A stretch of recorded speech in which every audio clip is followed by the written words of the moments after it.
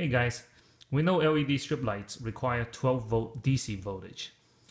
Running your strip light off of 12 volt AC, which is generally what you get from a landscape lighting system, will do two things. One, it will significantly shorten the life of your strip light.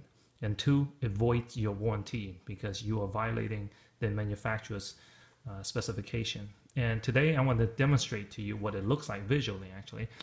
Here I have a power supply that is representative of what your landscape power supply looks like. It's generating 12 volt AC voltage. The light on the bottom is running off of this 12 volt AC. The top is going through our converter, a 12 volt AC to 12 volt DC converter, and you can see the difference.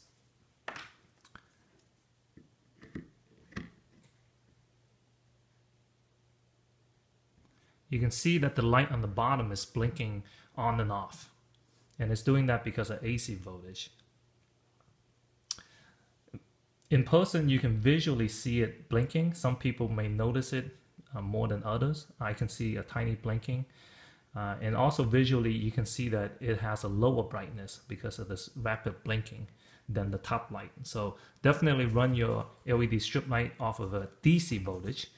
You can buy our converter, or you can get a regular transformer that outputs 12 volt DC. That's it.